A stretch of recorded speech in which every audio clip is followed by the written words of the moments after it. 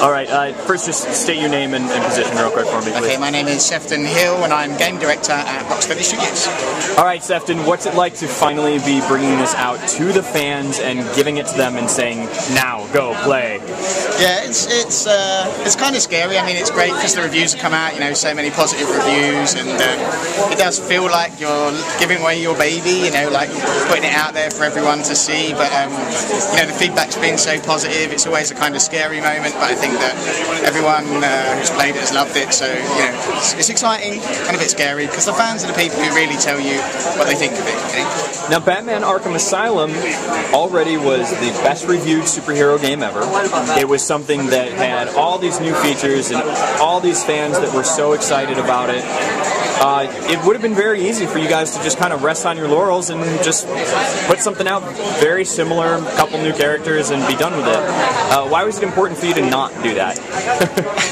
I think because we felt like we wanted to keep that same energy that we had when we were making the first game. You know, we wanted to sort of challenge ourselves because we felt that that was what made the first game successful. It was successful because we wanted to try new stuff, because we were trying to explore these different aspects of what being Batman truly means. So, you know, we thought if we weren't pushing ourselves that we would kind of essentially be going backwards a little bit. So we really wanted to take on something which kind of scared us a bit, you know, and also thought, well, what's the big thing?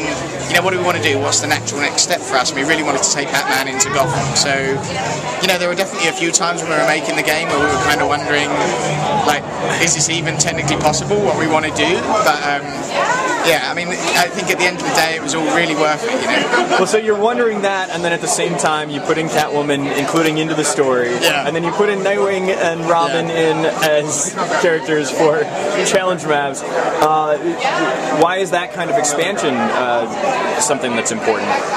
I think it's just everyone on the team has this kind of hunger to make the best game we possibly can make, you know, so when we come up with a good idea we really want to get it in the game, and it's that hunger that drives us forward. And I think maybe it does drive the production team a little bit crazy, because it's like, you know, come up with another good idea and they're like, oh god, you know, you guys are making our life a misery, but you know, they do a phenomenal job in kind of balancing the workload of everyone, and we kind of believe that a good game is designed over 2 years. It's not designed in 1 week at the start of the project. You know, you start with your core idea, but then you keep trying to think of ways to improve it. You know, like every morning I wake up thinking, well, how can I make this better? And that we constantly are re-evaluating the game and trying to improve it and trying to improve it and trying to improve it all the way through development to the end. Now, something that's really important about Batman is the other stuff all around him, the look, the feel, the sound. With having a full-size city now instead of just this contained environment, were there any big challenges that came out of that? I mean, there were massive technical challenges in terms of just bringing in that amount of data, like constantly streaming in that amount of data, because what we wanted to do is to keep that same attention to detail and love of the asylum, but just write that on a much bigger canvas. So, you know, constantly streaming in information. Yeah, it was a massive technical challenge for us, and you know, I mean, I think it was definitely worth it, because there's no other way. We wanted to give you the freedom to go anywhere you could go, anywhere you wanted to go. So sort of like, that's what it has to be a Batman game. So there was never any real question of, well, look, can we just stop him going into this area? Because it was like, well, then it's not Batman. You know, what stops Batman? You can't stop Batman. So, you know, we kind of felt like the only way it was going to be successful is to solve those technical issues. And like I say, the engine guys, design guys, the art guys did a phenomenal job making this work, you know, and I think those guys, all credit to them, they did an awesome job. Alright, wrapping up, Sefton, people love Batman, people love Batman's villains. Sure.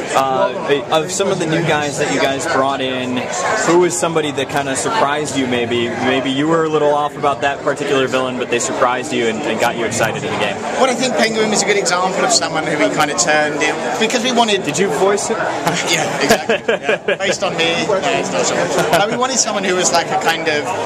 We're trying to think, how would Penguin exist in this world, because it's quite dark and gritty and horrible, and you know, Penguin's sometimes portrayed sort of with a sort of slightly comedic edge, or we wanted him to be like just really nasty, horrible piece of work, you know, so we kind of gave him the the East End London voice, and we, gave him the smashed beer bottle monocle, and just.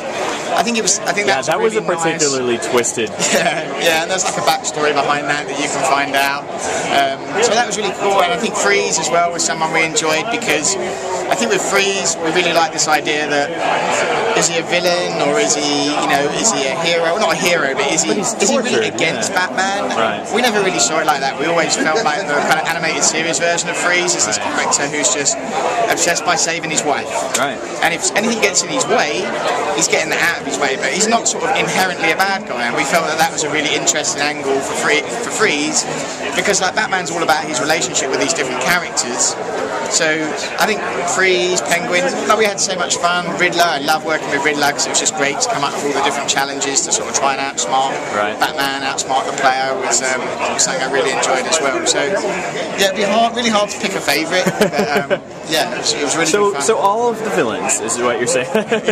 Yeah. What's the very first thing a fan should do when they get this home and get this out of the box? I mean, I think the thing I love doing is gliding around, just being Batman, gliding through the streets, seeing a group of thugs, dropping in and just kicking their ass, like that feeling of being Gotham City's protector and saviour is just, something I think you can, and as you explore you'll find loads of cool stuff hidden around the world, so follow the main story but explore, do both, be Batman. Alright, thank you very much, Sefton. Thanks very much.